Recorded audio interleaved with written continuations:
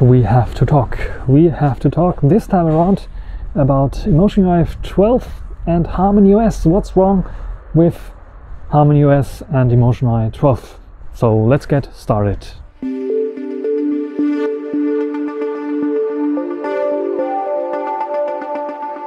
So HarmonyOS has been announced quite some time in China, and a lot of smartphones from Huawei and also Honor have been updated in China already. But why is it the case that some smartphones in China come out with HarmonyOS, but here globally in Europe, in Germany for example, the Nova 9 comes out with EMUI12? What is EMUI12 actually? That's a good question. So I would say it's a step back from HarmonyOS. And to prove this, you can take a look at the Nova 9's software. Because if you check, there are some tools, of course, HarmonyOS is out for a long time already. And you saw already HarmonyOS in the global market on my MatePad 11, for example, on the Huawei Watch 3 and the brand new Watch 3 GT. And it's working fine for them. But for some reason, Huawei decided not to put it on a smartphone. And what's the reason, actually? That's the reason. They decided for some reason that it's not stable or not good enough to promote HarmonyOS on smartphones globally yet. That means because there are still talks going on about HarmonyOS and all the technology behind it, that the operating system itself is still in the talks, at least under developers or in the developer realm a little bit.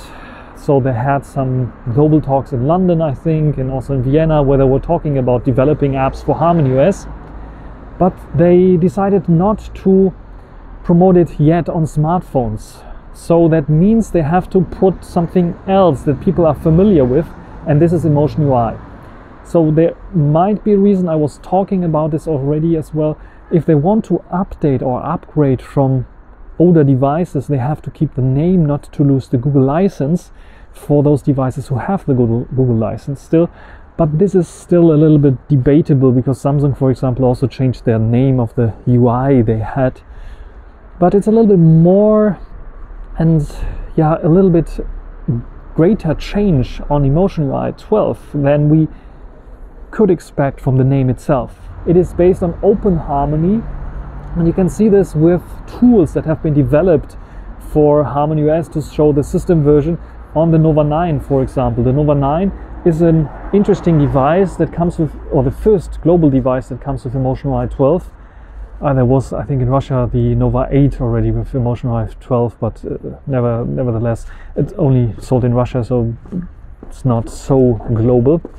And this version comes with Open Harmony versions 2.2, I think it is. So you can take a look in the system information that are available that can show you the Open Harmony version number. And if you check it on your EMUI11 device, you will see there's no Open Harmony in there. So it is based, or at least shipped, Open Harmony. And especially you can see this in the distributed device feature. On HarmonyOS called Super Devices, under EMUI11 it's called Device Plus. And this is a feature that Android simply doesn't have.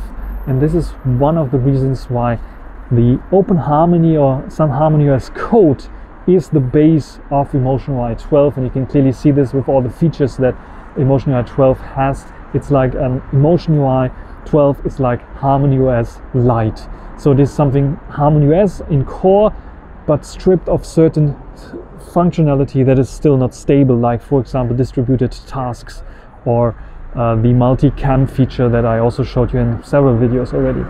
So why is Huawei doing it?